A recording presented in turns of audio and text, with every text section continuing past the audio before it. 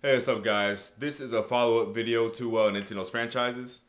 And I left a few points out, and a lot of people in the comment sections have asked me things, so I'm going to explain that in these videos. And in this video, like I said, I left out some points that I needed to make. So let's get started.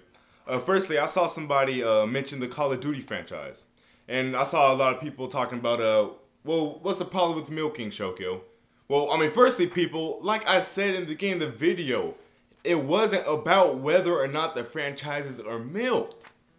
I just don't get it. I say things in the beginning of my videos, and then people will say something that has to do with that thing that I already addressed. Before I got into the video, before I started making my points, I said it's not about whether or not the franchises are milked, people. But anyways, here's how I see milking. My definition of milking is, how rapidly a game in a franchise comes out, how quickly it comes out. For instance, Call of Duty. The difference between Call of Duty being milked and Zelda being milked is the fact that a Call of Duty game comes out every single year, never skips. That's the difference between Call of Duty and Metroid.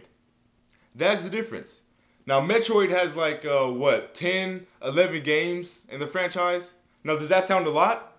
Yes. At first, would that sound like a milk franchise, like 10 to 11 games? Yes. But if you actually look at the time period between those games, you see what I'm saying? And of course, like I said in my first video, in the 16 and 8-bit era, of course, things are going to be more close together because, games weren't as nearly as, complex as they are now. But if you look at, N64 era and above, those games, are really well spaced out. Now Call of Duty, it's every year and you're getting the same thing. So that's two things that's wrong with the Call of Duty franchise.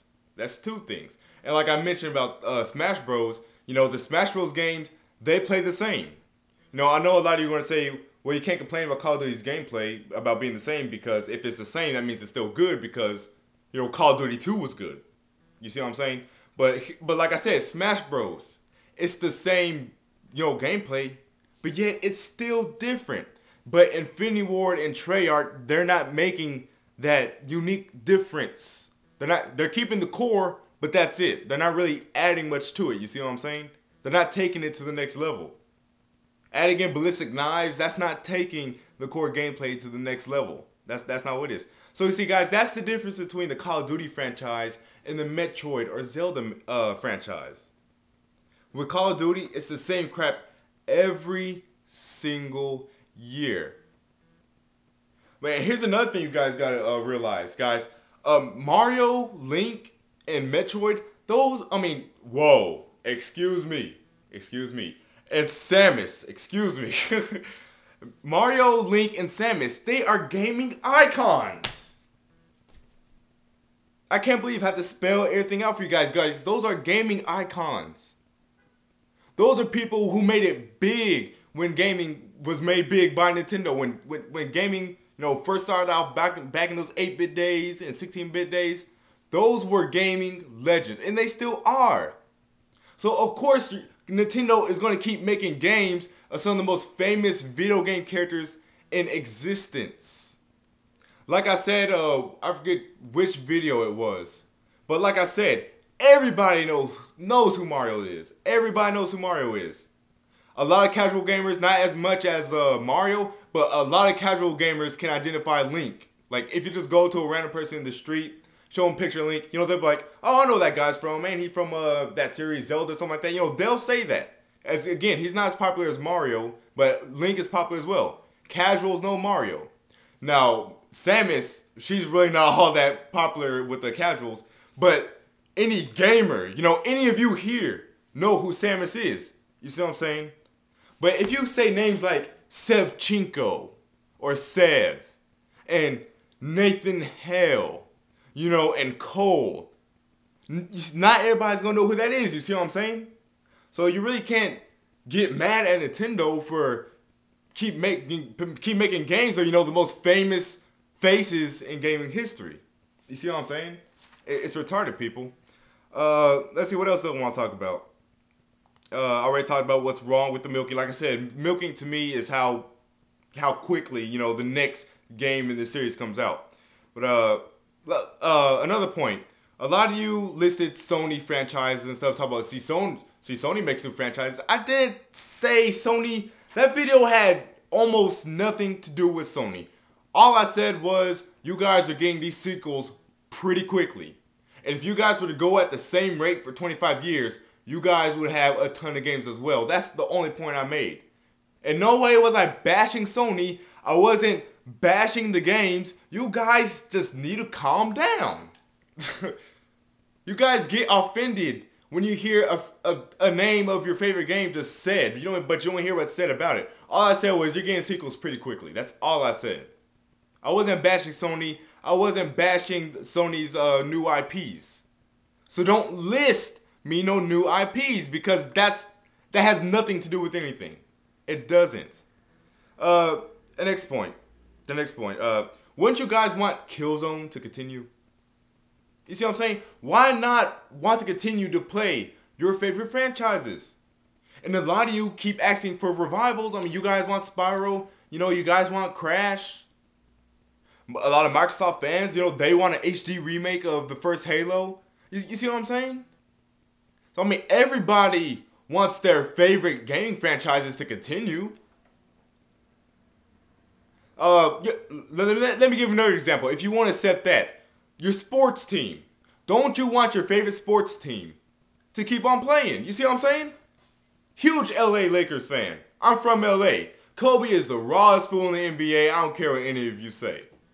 Okay, why would I want the Lakers to just suddenly stop playing basketball? Because they've been in it for 50 years? That's why I would want them to stop? See, it doesn't make sense. You want your favorite team to keep going, don't you? It's the same thing with these video game franchises. You want them to keep going because you like them.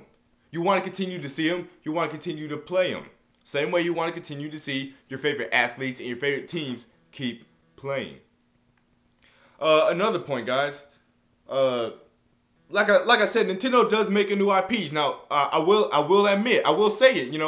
It's not a lot, but I was just saying that they do make new IPs. Period.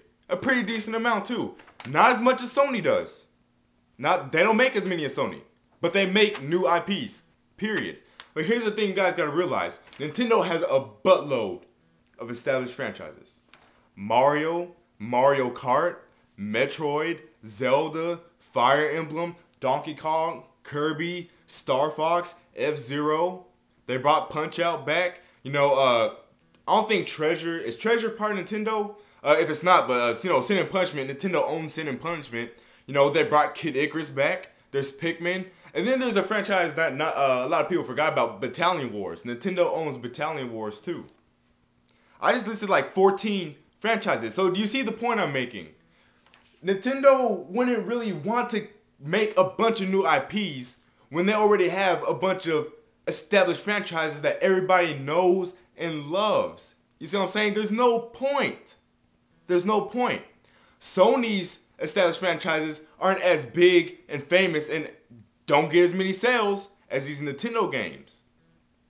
So it's completely understandable for them to make new IPs than Nintendo. Do you see the point I'm making? If I have 100 established IPs, I wouldn't care about making a new IP. You see what I'm saying? Think, people. Think. It's not that hard to understand.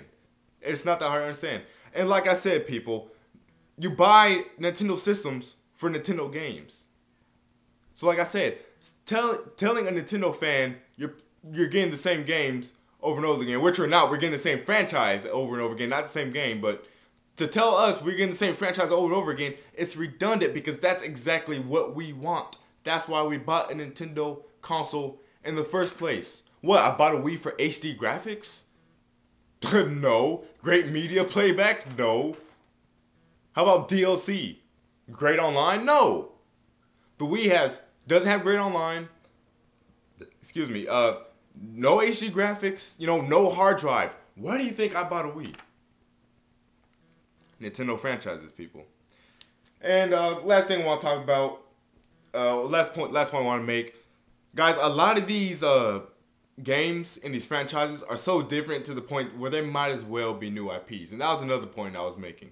For instance, Metroid Other M, it's so different to the point where if you replace Samus with some other person, you know, and all the characters and everything, it'd be a different IP. You see what I'm saying? As a matter of fact, Kirby's Epic Yarn, at first it wasn't a Kirby game.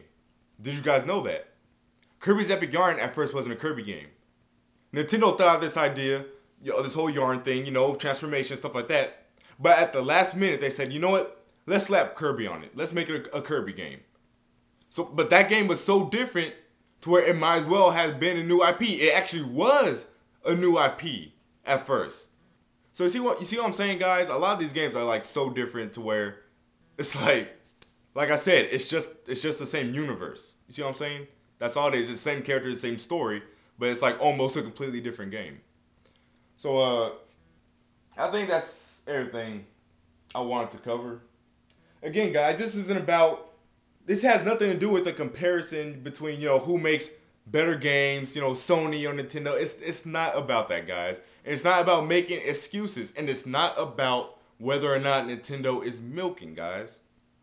The whole point I'm making is that Nintendo has a bunch of established franchises, so they don't need to make new IPs. Nintendo fans don't really need new IPs. Most of them don't even want new IPs, don't care for new IPs.